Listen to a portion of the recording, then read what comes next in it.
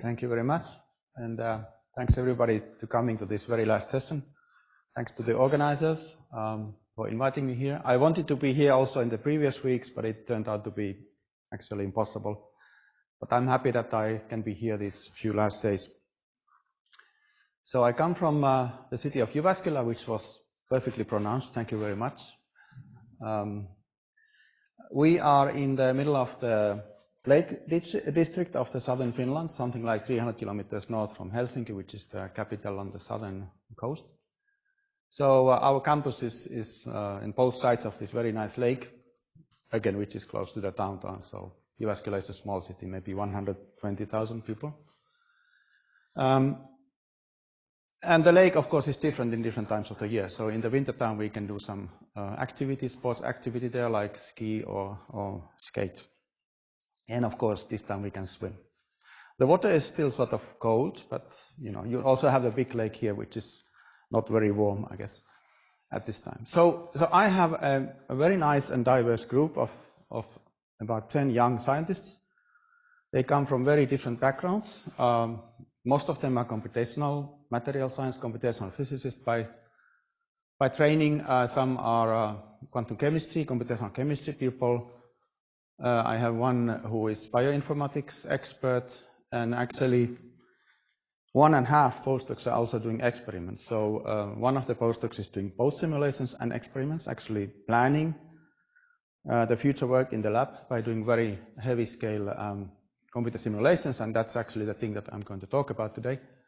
And the other person is a shared postdoc with the physical chemistry group who is 100% experimentalist. And I think in this photo from last year, we have people from 7 nationalities, so it's a very diverse group. So we are generally interested in nanoparticles, but not just any kind of nanoparticles. So when we say our systems are monodispersed, it really is monodispersed. In principle, plus or minus 0 is the uncertainty. So we know what kind of atoms there are, what kind of ligands there are on the surface. So we basically can write the chemical formula for that. And we are interested in working with a lot of experiments from this very wide range of applications, really spanning catalysis, biological applications. And we also have a person who has a project to look at develop machine learning ways, machine learning methods to understand chemical potentials of these small molecules that actually nucleate or can nucleate aerosol formation in atmosphere. So I can say that we are really working on a very large scale of applications. So we are computational scientists mostly, and something about methods. So we are sort of here in the middle region. So we are not, at least not at the moment, using coarse-grained methods, which has been a very important topic here this week. We are not using like these highly dimensional quantum chemistry wave function methods. So we are using, if you want to look at the electronic structure of these materials or these building blocks of materials, these clusters, we are using density functional theory, which I think is most familiar with most of you. So it's a very powerful method to actually treat thousands of valence electrons in these systems, if you are interested in electronic or optical or chiroptical CD properties like that.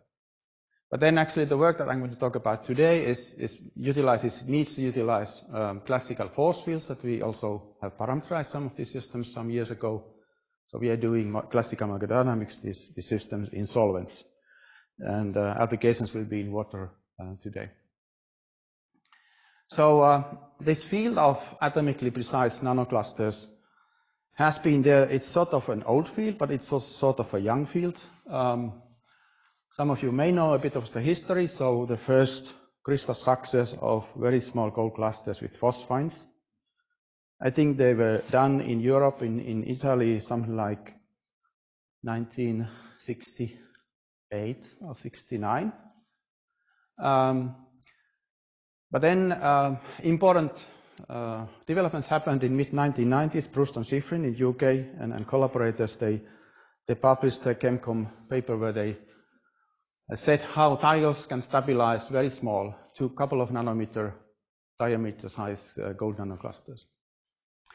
And then several groups like Rob Wetzen, Georgia Tech, and late Royce Murray in Chapel Hill, they started working on this around the turn of the century and millennium. And then 2007, Roger Conway's group published this Science cover article of this first really atomically precise, significant 102 gold atom cluster with BMPA tiles. And that boosted the field a lot. And since then, I have a postdoc who tries to keep track how many crystal structures are being published. And I think he has now more than 200 of these structures in the database. So we have our own sort of coordinate database, because obviously we use these structures for many simulations as starting structures. We can make, of course, beautiful illustrations. So everything that you see here is sort of real in a sense that the coordinates are from literature, from published crystal structures. If you look at the electronic properties, like how this HOMO-LUMO or quantum gap develops, of course it goes from the very small sizes, can be even 2-3 electron volts, to close to the zero. So if this is gold or silver, it becomes more metallic, and of course at some point becomes plasmonic, as Oleg was talking just before the lunch. So we are sort of in the range of being small molecules or small semiconductor-like, but noble metal clusters, up to the range where these systems become plasmonic. And of course, then this is what happens in the electronic structure. So we have the quantum states here, and then this electronic structure is reflected, let's say, by this fingerprint-like, very peaked optical absorption spectrum. Most of these systems are also chiral, so also the chiral CD spectra are CD signals are like fingerprints for these chemicals or for these structures. And we are not so much interested in this large colloidal gold or silver nanocluster, nanoparticle size. So this shows some, over the several years, just some examples of what we have been doing, and most of these involve actually really close collaboration with some of these groups, chemistry groups that can make these, characterize, and then think about applications.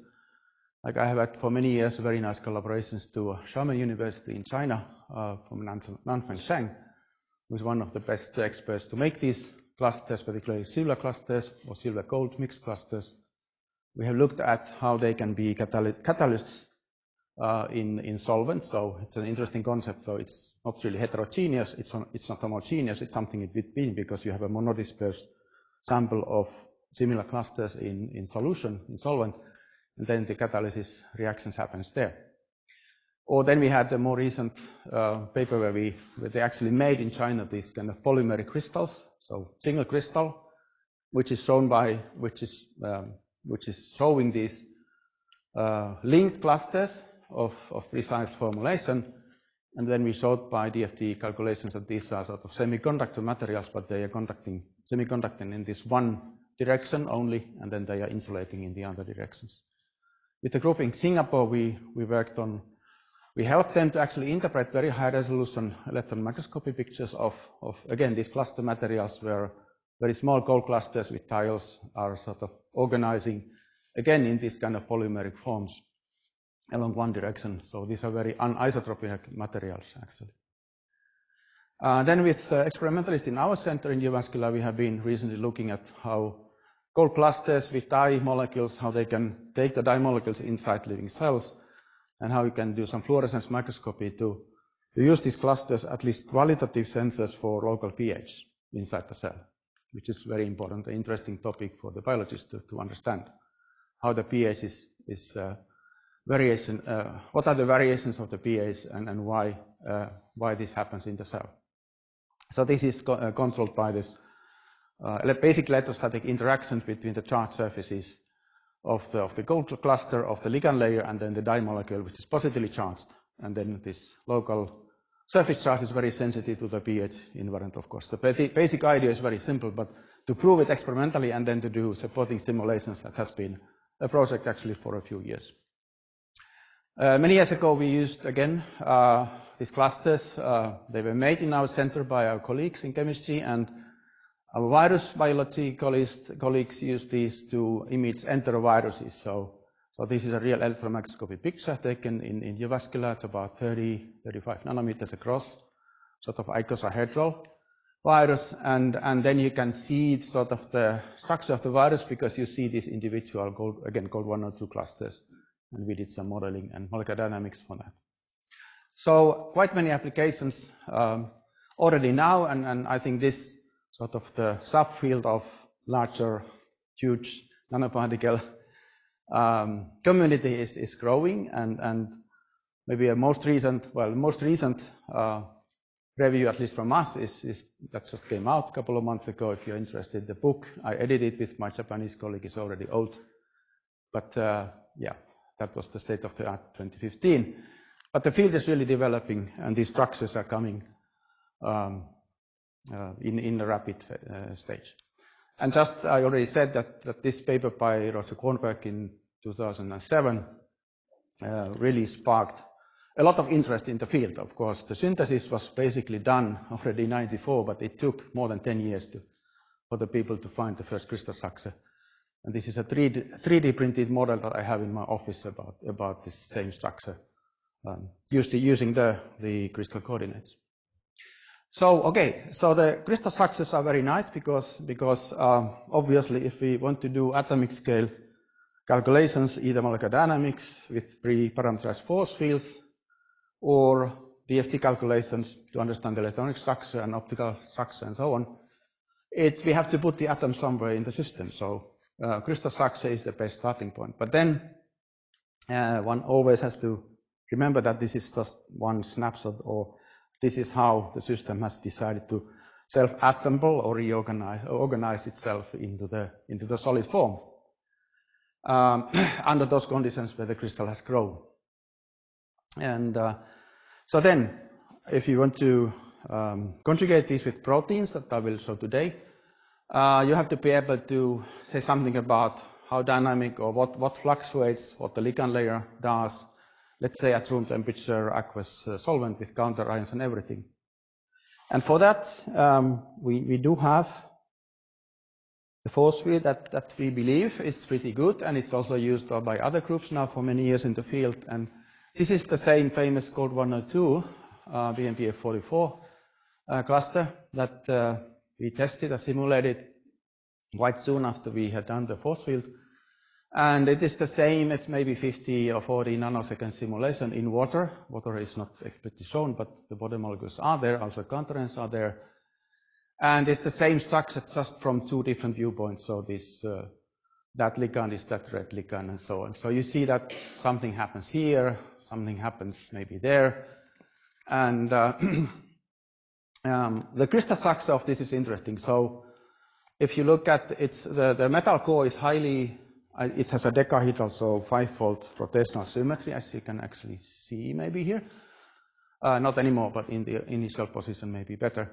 But then the ligand layer has only C2 symmetry. So there are 44 ligands, C2 symmetry, so 22 symmetry environments. And for instance, if you look at the NMR spectrum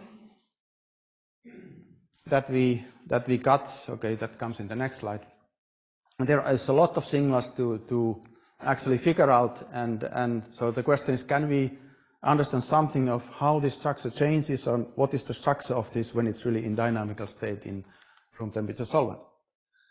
So from this previous animation or the simulation, we analyzed some of these ligands, and it's quite surprising is that, of course, there's no diffusion. Actually, our force field doesn't even allow bond breaking, so this is the amber-compatible Chromax-used force fields that is tuned for these weak interactions between the organic surface of the nanocluster or particle and then whatever biosystem there is on the other side. So we are not intended to do any reorganization of the, let's say, the sulfur gold bonds or anything inside, any covalent bonds or metallic bonds inside the system. We look at the interface, but still all the atoms are dynamic, so we have a bunch of harmonic potentials there. So nothing breaks or nothing diffuses, but still this root mean square displacement here, average over tens of nanoseconds of simulation time, shows that these ligands are very individual guys. So they have their own microenvironment, and then they hang out with this ligand or this ligand. They have pi-pi interactions. They have other type of weak interactions, dispersion interactions that are in the model. And some are sort of, they are just flipping back and forth maybe with 2 positions all the time. And the mobility, as we define it here as a time average value of the RMSD in angstrom, can be something like 8-fold difference. So between the most stable ligand and then the most dynamic ligand that dances around a lot. So that's quite interesting and important. And without this extra dynamical information and this classical simulations, we would not have been able to for instance, assign this very messy and complicated proton NMR spectrum that we got many years ago from a collaborator, Chris Ackerson from Colorado State. And then my postdocs, Kirsi and Sami, they really did a lot of detective work. We needed to do, of course, TFT calculations starting from the crystal structure and looking at those 22 different symmetry environments that could explain some of these shifts. And of course, we also looked at the 2 or 3 different type of 2D correlation NMR spectra. I'll not go into the detail, but we analyzed all that. But then to really explain, to assign basically all the peaks, we also had to consider the dynamic motion of the ligands and then how the environments are changing during the course of the simulation. But we were able to do it. So what this paper basically shows that, yeah, you can, the starting point, the crystal structure starting point, of course, which is the only starting point for us, there's nothing else given to us, is really a good and valid starting point also to analyze or interpret pretty complicated NMR spectra, but you need to include these dynamics from molecular dynamics simulations to be able to understand it really completely or almost completely. And then another example, so this is the code 102 again. This is the much smaller, very well known, since more than 10 years, very well studied cluster. It's 25 code, only 18 of these similar ligands, water-soluble ligands. But here, actually, this is a snapshot after, again, a long simulation. And there we have this nice bunching or packing pi-pi interactions, bunching of the ligands. So with this smaller, higher curvature nanoparticle or cluster surface, actually sort of the ligand density is not uniform. It's much uniform in this code 102. And we see that in this peak structure of the pair correlation function between these carbons here. So among these size variations, there can be actually quite surprising and interesting and important, we think. Important differences is how the ligand structure organizes itself, and it can be different from what this is from the crystal structure. So now coming to this sort of the topic. So what has been done in the field in the past maybe 10, 15 years with these ultra small nanoparticles? For bio applications or biomedical applications is something like this. So we discussed this in another review recently with my postdoc. So I already showed what we had done in Jyvaskyla many years ago, so we can simply use as a passive contrast agent, of course gold as a heavy metal, high electron density. It's a really nice contrast material for electron microscopy of viruses, which basically are full of proteins, full of carbon, more or less. And if it's on the carbon grid or graphene grid, it's carbon on carbon. So you need really contrast there to see something.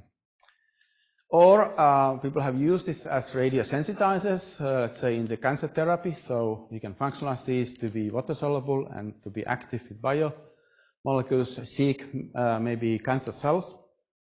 And then you can either radiate them with ultraviolet or soft X-rays. And many things can happen. They can, for instance, release electrons, so they become ionizing particles. Electrons can also activate nearby oxygen species to be reactive oxygen species that are harmful for the environment, or they can even be X-ray fluorescent, so secondary fluorescence in X-ray region can come out. So radiation therapy applications have been studied quite a lot. Or then particularly silver, everybody knows, but nobody understands. At least I don't understand. I try to ask everybody who does this. Silver is an antibacterial agent, but I don't know how this actually works in the molecular scale. Somehow it breaks, I guess, the cell membranes of bacteria, but I do not know how it works. So So this is a brief recap of what has been done and what could be done. And of course, the idea here is that everything is really small, it's nicely precise. It's a couple of nanometers nanoparticle. And because you know the chemical formula, it is like a molecule. If you're a chemist in this field, you can treat it as a molecule. You can make the molecular material, you can store it, and you can use it after a couple of years, and it's still the same molecular material.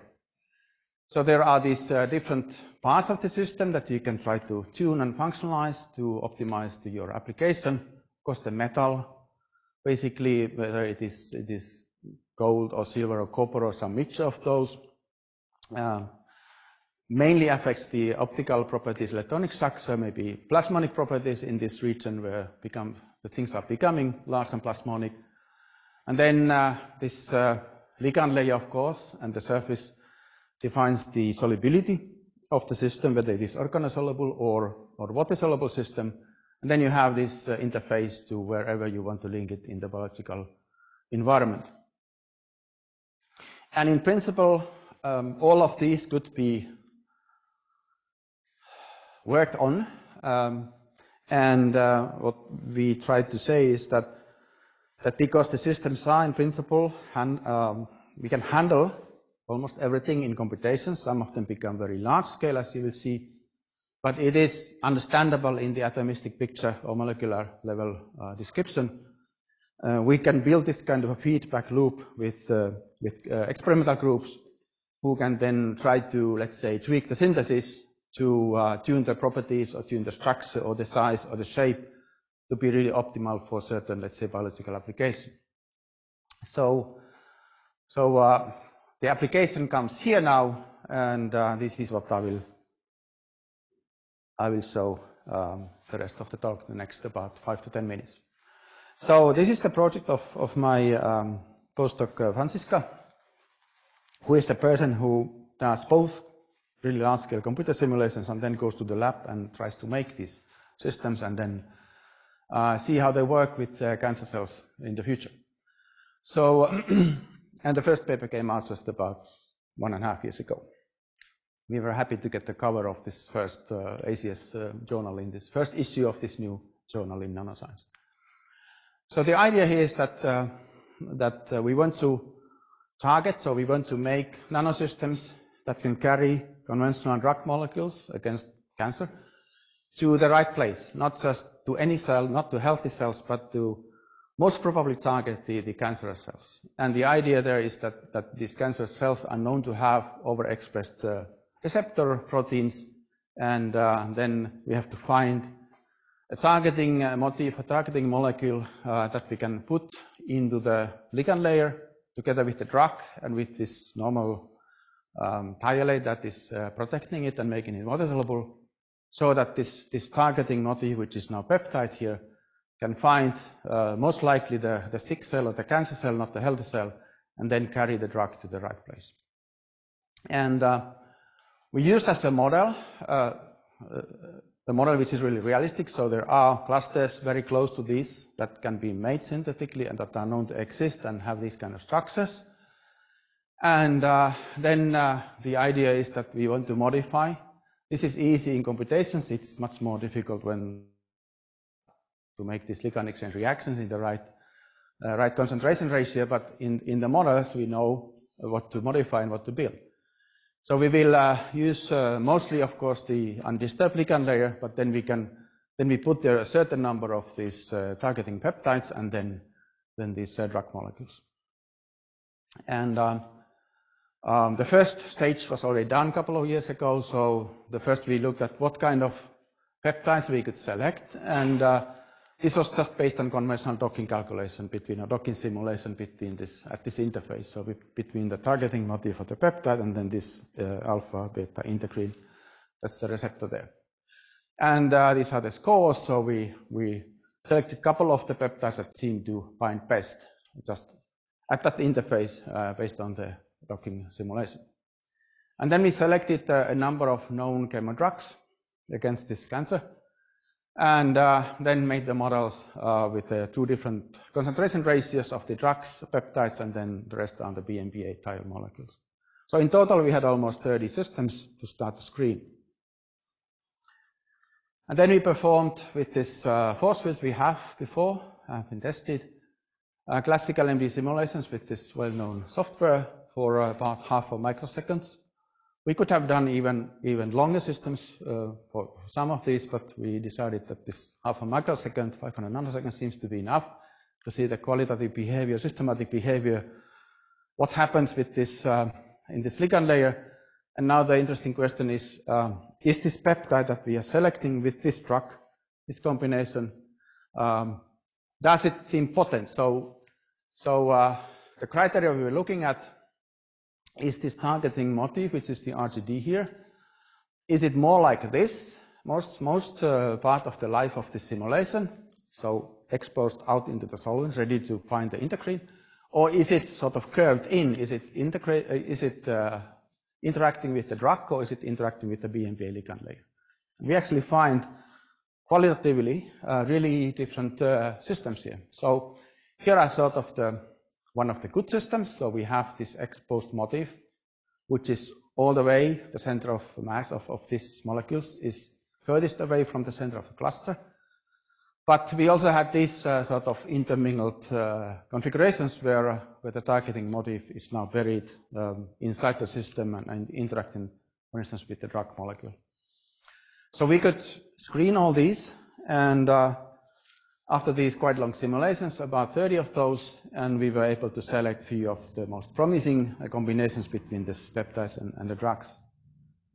Okay, and then the next thing is that we have to have an estimate how strong is this binding interaction with the integrin, so with the protein receptor site. And for that we did, again, classical pulling MD simulations and using the umbrella sampling technique to estimate the free energy of the work, which is then the estimate for the binding energy. So we are equilibrating the system in the binding configuration for all these interesting systems that we wanted to study further, and then we are sort of forcing the contact to break, and they're using the umbrella sampling to estimate the free energy of the work in the simulation. And we found the winners or the best performance here by basically looking at how these saturated values of this free energy of binding behave with all these different combinations of peptides and drugs that we tested. So we are now more or less in this stage. So still have to publish at least one paper on finalizing all these simulation results. And then, of course, the lab work will follow. It has already been starting. So Franziska has been validating some of these clusters. She knows how to make them. She knows how to make the ligand exchange reactions. But that path is still there to be worked on. And we have a very nice sort of environment and infrastructure in our lab or in our nanoscience center.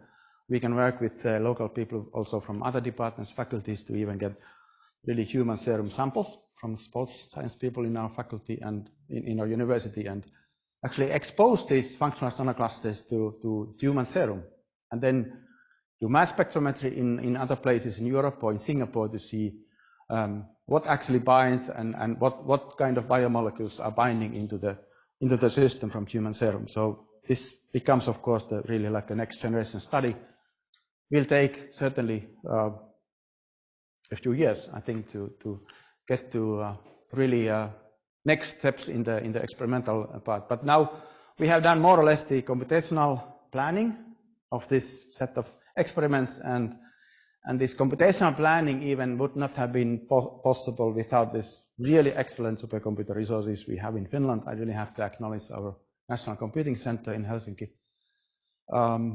So we had, I showed this in a few minutes, but basically the wall clock time to do all these screening simulations and set up the systems analyze was something like 1 year for Franziska, and we used close to 20 million CPU hours in massively parallel supercomputers in this one. So it was sort of a grand challenge project in the Finnish scale. And without these resources, we would not have been able to get the results we have now. So now we have sort of planned what should happen in the lab, and now it's really exciting stage to see. see and what will happen in the lab in the next year or two. And I think my time is exactly up, so thank you for attention. Yeah, thanks for the great talk. Questions?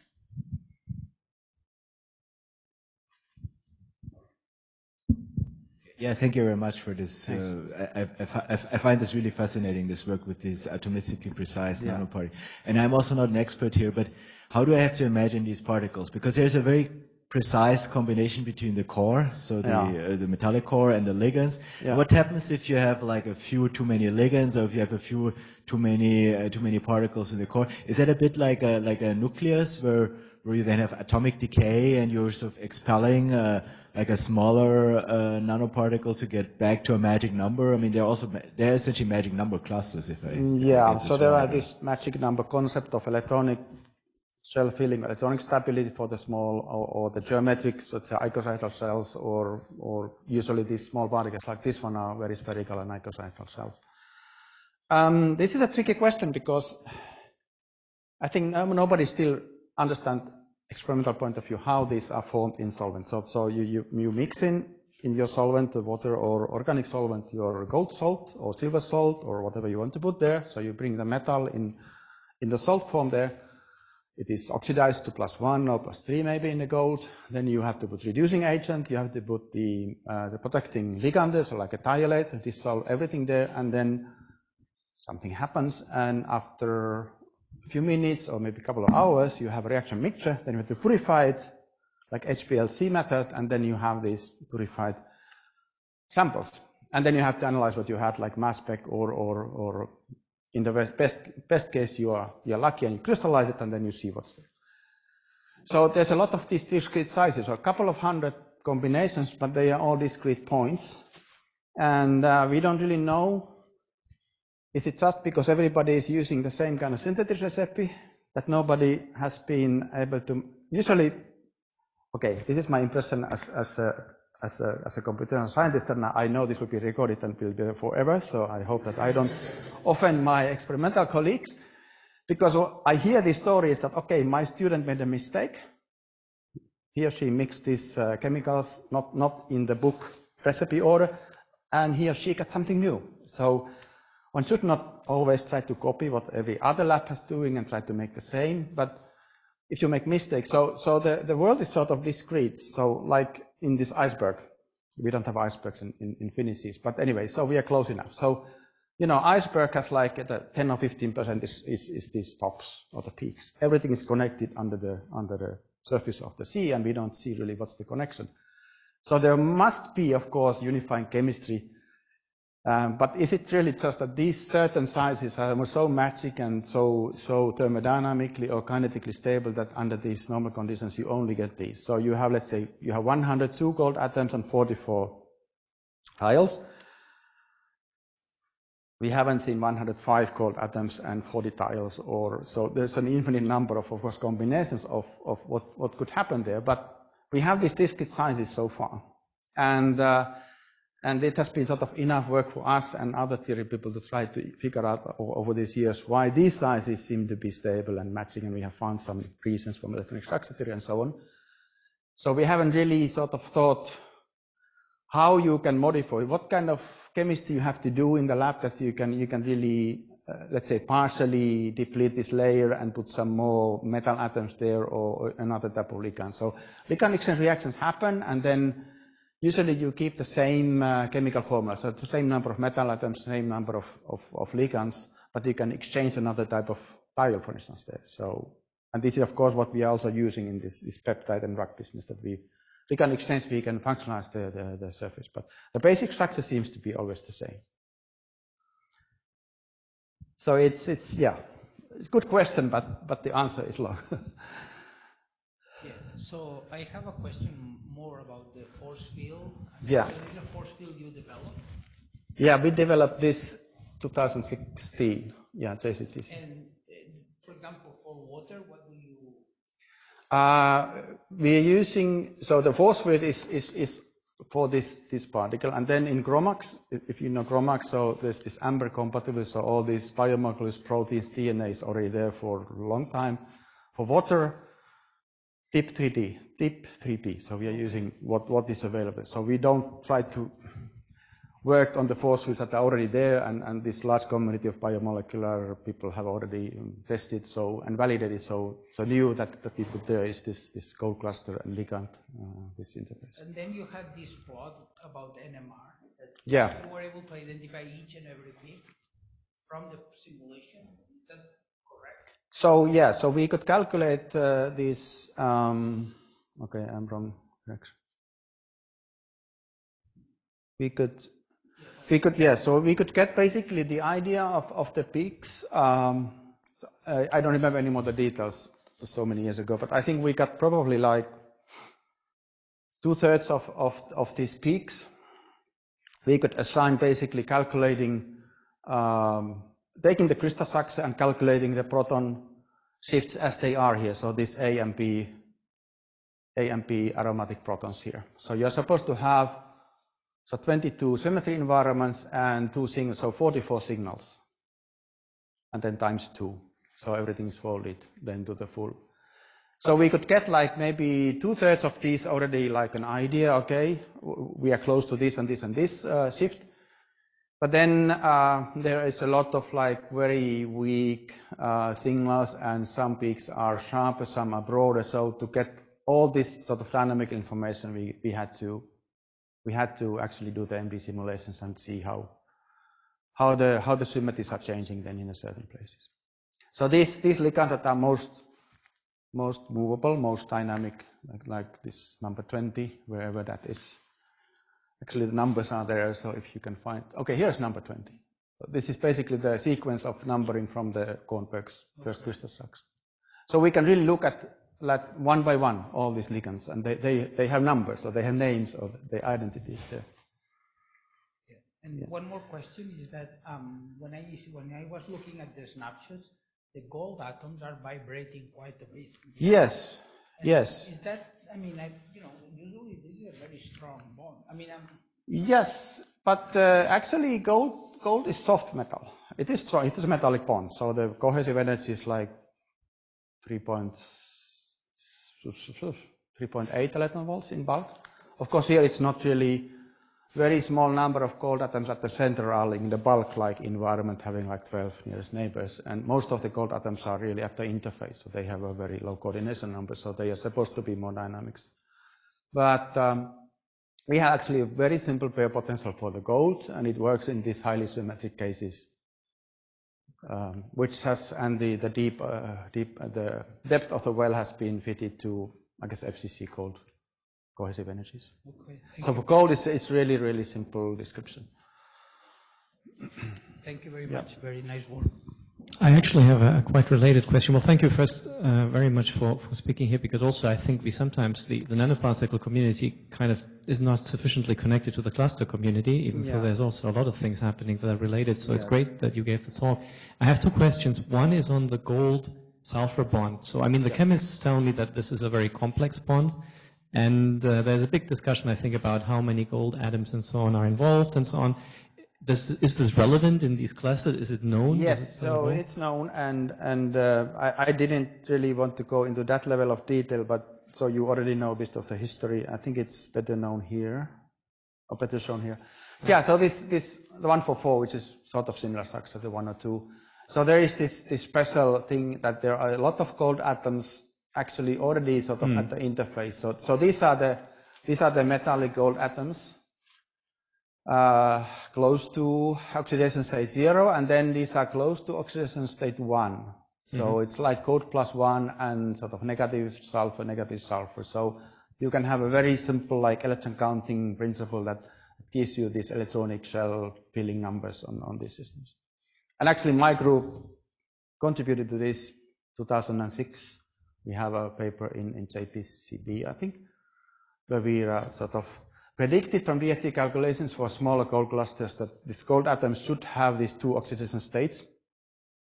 Now, not many people believed it, but then next year came this science from Kornberg, and they actually saw these units there explicitly, and now it has been is taken as a fact.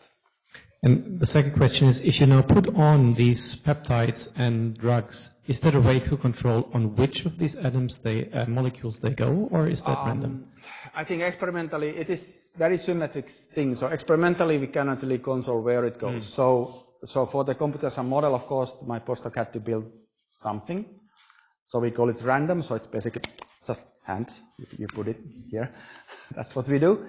And you cannot do all the combinatorial things, astronomical number here. So I think her idea was that she puts them sort of as isolated as possible, so that they don't really start to, the peptides are very flexible, so they don't really start to interact right away. But experimentally, this is a spherical, nice symmetric particle, so we cannot really, I guess we cannot really did too much to govern where the ligand, where the peptide ligand goes. Thank you. Goes on. Yes. Thank you for a very interesting talk. Yeah. You discussed explicit water, but you did not, I think, discuss explicit charge or ions in the water. Yeah. And if you're in a physiological conditions, So I think like carboxyl groups, yes, they charge that's up? really a good question also. So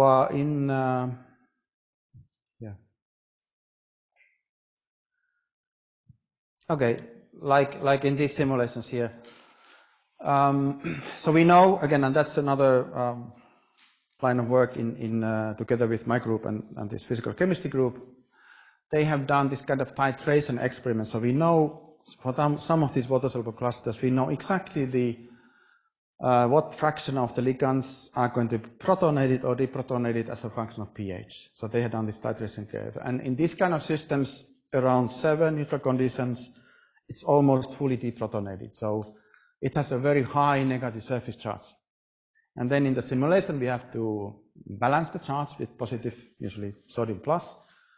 And then we add sodium chloride there, sort of to mimic the physiological salt concentration. So this is the recipe we do. The salt is built in, or the But they are in biological systems. These are very highly negatively charged particles. Yes, that's what we know from experiments. Thanks. Yeah. The dielectric constant of gold is very different from water. How do you include image charge or polarization effects in your force field?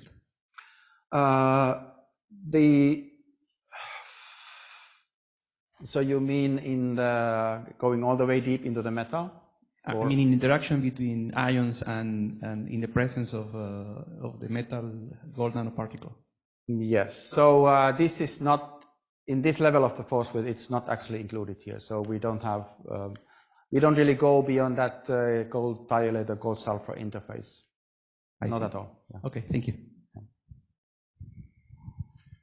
Can you comment about on mobility of ligand on a particle? Yes. So what to comment? This data, the mobility. This or what? How mobile? Okay, the numbers are here. So the scale is from half an angstrom to, and this is root mean square. So half an angstrom. Sorry, I don't to understand 4. kind of like X scale. So. Okay, so the ligand size, if that's yards, so that's about what 2.3. That would be around 6-7 angstrom, I think.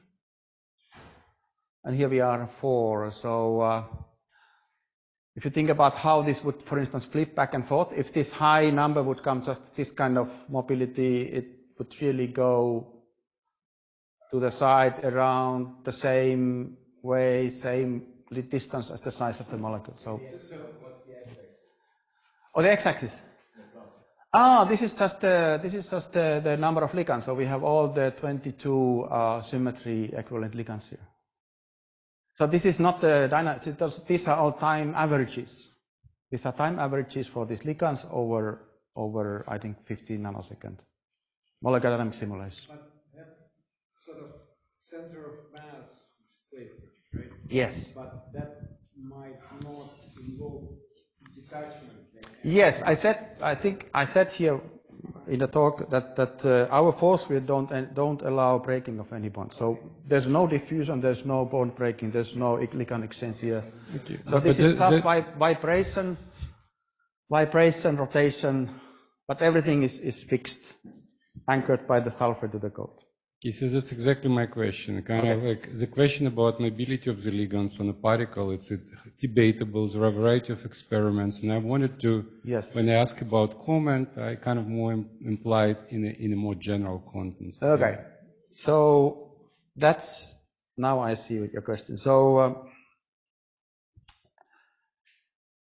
so the simulation is intended to describe the dynamics at, let's say, room temperature water. But then we know there's another field of this gold dialate, so gold sulfur chemistry, for 30 years, so from Whitesides and these famous people, these self-assembling monolayers of gold, of tiles on the planar gold surface, gold 111. And there, I think, even at room temperature, and of course that's a completely different system, but even there at room temperature, this sulfur-gold interface is sort of dynamic, so there are diffusion happening, and you can also exchange ligands there. So you can induce chemistry, you can induce bond breaking, but in our models we are not including that. So the MD force field doesn't allow that, because again, we are going to be more interested in what happens in the other interface, so on the organic surface and then the bio interface, not what happens at the gold-sulfur interface inside the particle. But that's true. So we, in this level of force fields, we don't include. Okay, let's thank the speaker again. Thank you.